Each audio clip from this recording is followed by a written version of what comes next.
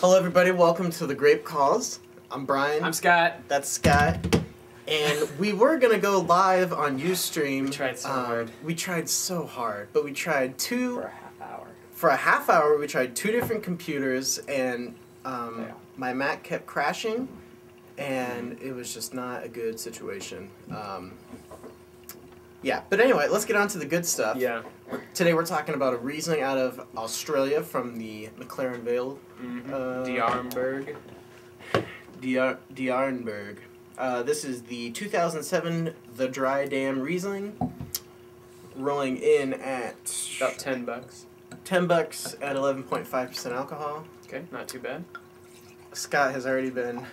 I've had a little time on my tasting for hands quite some time. because of the technical difficulties, so I Yeah. got sort of an idea of what's going on here. Color-wise, it's like we had a discussion earlier, like really hydrated pea color. This is what your doctor says when he goes, "Oh, I see you've been drinking a lot of water." Mm-hmm.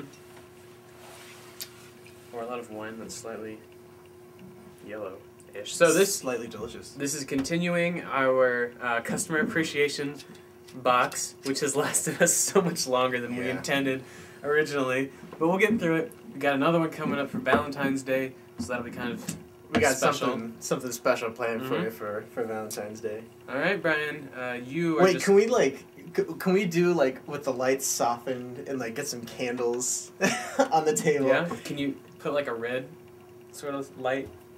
Oh yeah, we can do whatever. Okay. We should get some females on the show. Uh-huh.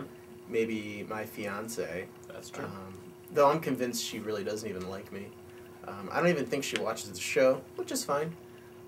Bruce, you're not Bruce. Bruce was helping us out with our technical problems, and that was great. Yeah. But you could Love get, Bruce. I don't think I can get anyone. we could get Teener on here for you. Teener time. Teener time. Mm-hmm.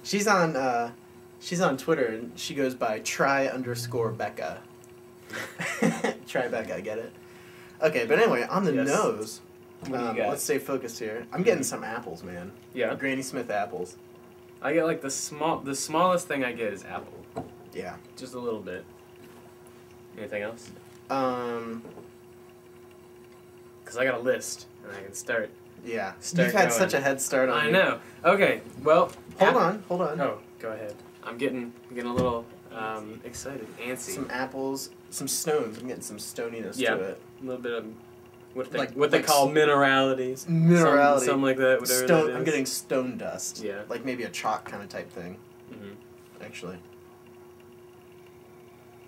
Some rubber. Getting some rubber. Mm-hmm. Like rubber bouncy ball like rubber, or like tire rubber? Black or Have you ever smelled a bag of rubber bands? Yeah.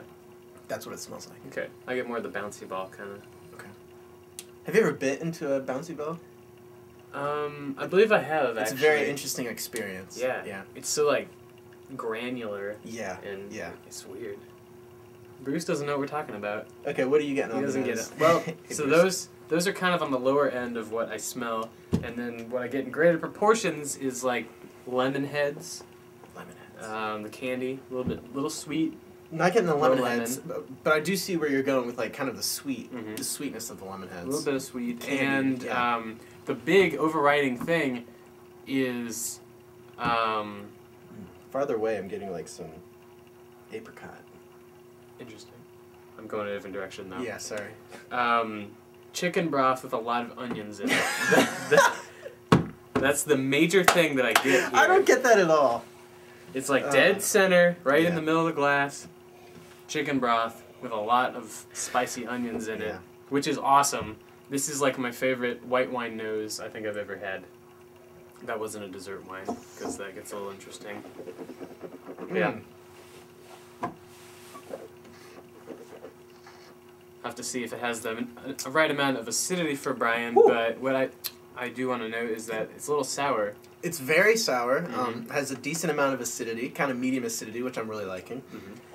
Balances that out well with the medium body of the wine. Wow, this is actually a white wine that is really... This has probably been my favorite white wine that we have had in a while. It's mine, definitely. Because it is very well balanced, great body, great acidity, very sugary too. Yeah. On the palate, it was very sugary. I was kind of taken aback by that. getting a heavy dose of the lemon heads on the attack, and then kind of that Granny Smith acidity, Granny Smith apple acidity on the mid palate, with kind of that mineral finish that kind of lingers for quite some time. Yeah. Wow. Let's try it. Man, this is good. This was actually opened a couple hours ago, but when I started messing around with it, you could see some bubbles kind of happening, and so earlier when I was drinking this, there was a little bit of sparkle frizzante going on in there.